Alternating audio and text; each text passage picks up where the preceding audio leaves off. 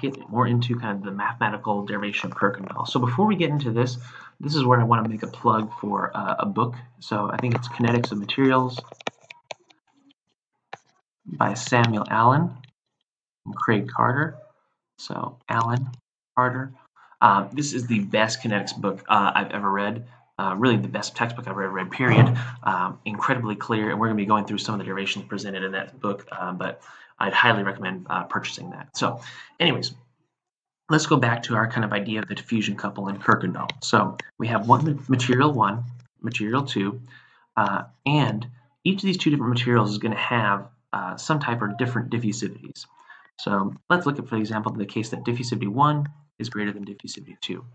How do we know what material has a larger diffusivity? There's a couple ways. So generally we're speaking, so the smaller atom has the larger diffusivity. So larger D. So copper is generally, or excuse me, not copper, carbon is generally faster than iron, or diffuses faster than iron. You could also look at which has large diffusivity based on the solubility as well.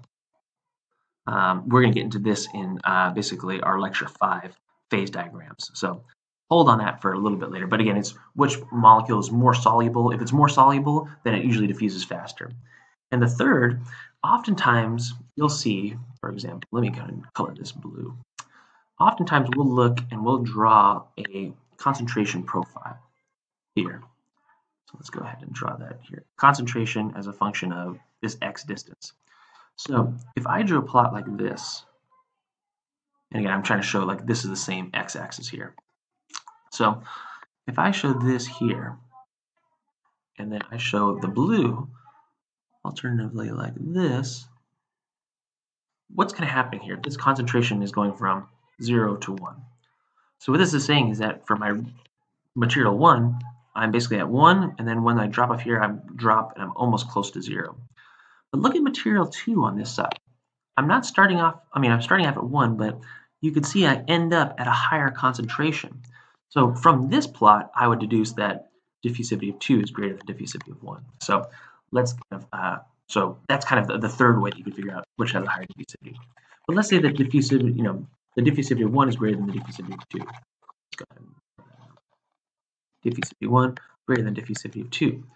Now, in this, we saw from Kirkendall that the flux of atoms may not be 0, but we do have to kind of rethink about our reference frame. So we are going to define a reference plane and imagine that we place some inner marker on this reference plane. So in these arrays of atoms, I'm going to put my marker just basically somewhere along here. This is really going to be my marker. This is going to be, I'm going to put this right at the interface right here. This is my marker, my C frame. So the C frame is I'm sitting right on the plane of atoms. So now we want to kind of go back and kind of discuss this idea of, again, looking at the diffusion of these different materials. So we know that diffusivity of 1 is greater than diffusivity of 2. And more importantly, we saw that for Kirkendall, we know that based on Kirkendall and based on the vacancy mechanism diffusion mechanism, the flux of atoms across any given plane is not equal to 0. That's very true. That's true. But we do have some basically rules from thermodynamics. Specifically, we have the conservation of mass, and we specifically here we have conservation of sites. So the total number of sites cannot change. We are assuming that we are not dealing with a chemical reaction that's creating more sites. We're not changing the volume of our material at all. We're not destroying or creating mass. So we need to have this conversation of conservation of mass. So, or the conservation of the number of sites. So if the number of sites can't change, we can look at it, and again, this is the whole perspective of sitting on the lattice, sitting in this C frame here, and we are going to say that when we look at kind of these atoms, that basically what can move here? What can diffuse across this plane right here? Well, atoms of type 1 can diffuse, atoms of type 2 can diffuse, and what else can diffuse? What type of diffusive mechanism can occur? So what can move across this lattice? So we could say Blue atoms, green atoms. What else can move? The number of sites has to be maintained. Aha, the vacancies can also move. So we need to consider the flux of the atoms and the flux of the vacancies. And our condition in the C frame is, again, because the total number of sites must be the same, conserved, we know that the flux must be equal to 0. So the flux of 1, 2, and the vacancies must be equal to 0. So let's go ahead and look at this scenario here. Where is the flux? Where are the atoms 1 going to move to? So let's go think back to our fixed first law. So diffusion of 1 is minus d, and that's a gradient of C. So we want to move from high concentrations to low concentrations. So the flux, the direction 1 is going to move towards here. What do I know about the magnitude of my flux? Well, in this diffusion couple, J2 is just going to be C1, C2, grad, C1, C2. What's going to modulate the magnitude of my flux? Well, my concentration gradient in diffusion couple is pretty much the same, right? I mean, I'm assuming that I'm using, this is X. Let's say that this is, 100 micrometers. This is, we're evenly distributed.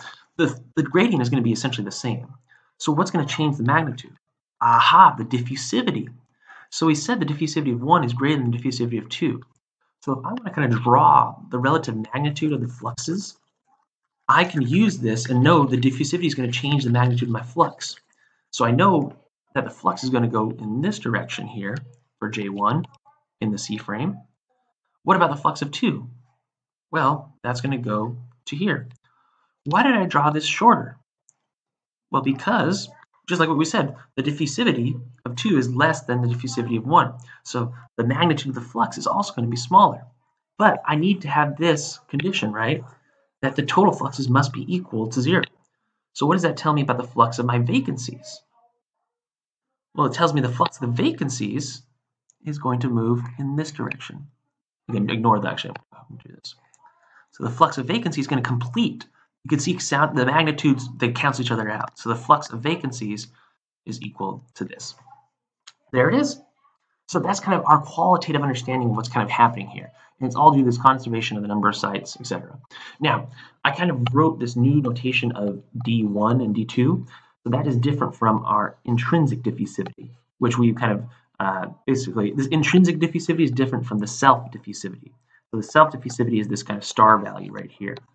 So the self diffusivity changes. So once I kind of create this diffusion couple again, so 1 and 2, my diffusivity changes. And now it's dependent on kind of the chemical activity of my component 1 in this diffusion couple now. You can make some kind of assumptions and kind of read through here. So this is basically, this is the average site volume.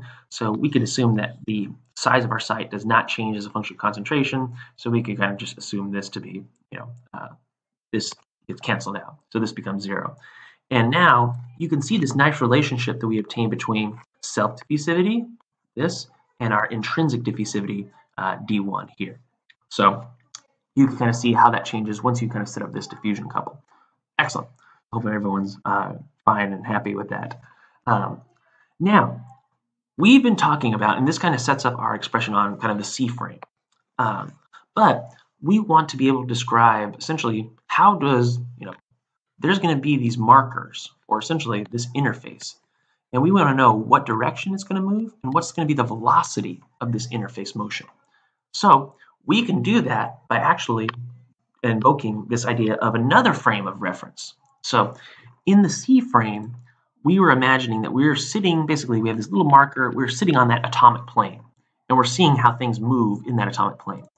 But in the V frame, also called the kind of laboratory frame, but it's also called the V frame because it's the volume fixed frame. You could also kind of say the laboratory frame. Lab frame. We are going to assume that there's no change in the overall volume during the diffusion. And this gives us this condition that because there's no change in volume, mass must be conserved, volume must be conserved. We are going to be able to measure the velocity of the particle because we're going to be taking, again, we're not sitting on a plane of atoms. We're looking now at the whole picture. our eyes are kind of looking at this entire volume here. Those are my glasses. Here's my glasses. Those are my eyes. I'm looking at the whole picture here. That's the kind of idea. So if the volume is conserved, now I have this condition that the flux of the atoms, times essentially, the flux times essentially the atomic volume for each of the components must be equal to 0. So once you do that, you could rewrite essentially the flux of the atoms in the V frame, and now you can kind of see that the flux of each of the atoms in the V frame depends on the diffusivity of both components. So we now defined, again, we had self diffusivity, which was D star.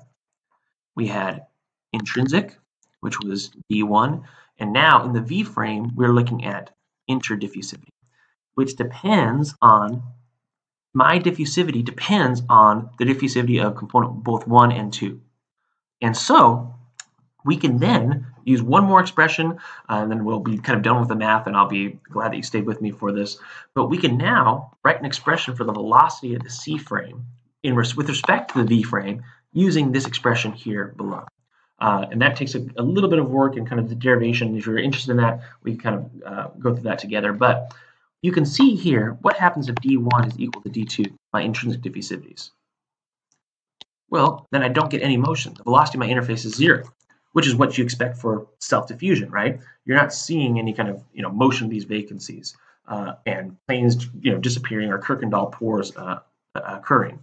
But if D1 does not equal to D2, the planes will move and we'll observe something exactly similar to what Kirkendall observed in his diffusion couple of copper and zinc. So that is the huge finding that we can see here. So we can measure the velocity of this interface just by simply knowing this concentration gradient, knowing basically the volume of our site, and then finally with our diffusivities.